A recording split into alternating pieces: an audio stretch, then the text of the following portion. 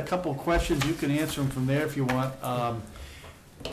One of our members, David Marr, had asked me, and I think others will probably, for the viewers at home, just a kind of a quick a sentence or two on the default, the proposed budget and the default budget number, and why the difference in the default budget. Well, if so Barbara can hear me. Yeah, thank you. Okay. Yes. Oh, absolutely, yes. I'm sorry, yep. Good idea. So I did a little research, and as many of you who have been sitting here for multiple years know, whenever there have been years when we've had default budgets that have passed by the voters, the town and the budget committee, management, department heads have always worked to realize that in order for a budget to pass, it needs to come in below the default. So for that to happen, things have to be cut. So some of the cuts that you will find, just so you can see, I'll just scan through this real quickly, but there's yellow on almost every one of these pages. right. And those are all areas that have been cut. The majority of those lines, if you look closely at them, and you can all see this by going through your, this is just your summary sheet, it's nothing, That's not right. a special document that I have. Yep. It's right in the book. But you can see that it's supplies and expense lines, repairs and maintenance, vehicle maintenance, overtime wages, all of those things were cut so that we could come before the voters with a budget that we can work within, Right. but that we've listened to them, we've heard. This is what they want at this time, and our goal is to bring to you guys, for you to bring forward to however you choose, Right. to the voters, a budget that we think can get passed. And that's always our goal when we start out, is to bring forward a budget that we hope will get passed. And by looking at the history of default budgets, and when they pass again, it's always a budget, except for one situation, it's always been a budget that's lower than the default budget. So. Good explanation. Mr. Mara, did it answer your question, or did you? Well, it made me wonder, because we still have a certain amount of expenses. And one of the thinking and not knowing where it's going is the fact that all those prior years, they asked for a certain amount of money in the default budget was less than, and the voters approved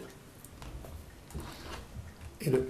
My concern was, you've taken things away, which sounds very positive, and I looked at them and I saw where they went down and all that sort of stuff. But can they be held down? That's my question. And if they can be, why didn't we take an approach like this years prior? I think in the end, we probably have taken an approach like this years prior, because on this sheet, I know it's hard for you guys to see, but I went back to 2003, and there's been more default budgets than there have been budgets that have passed over that time. Yeah. So the lower number is most of the time the number that does pass with the voters. Right. So therefore, in some of those years, you may have more warrant articles.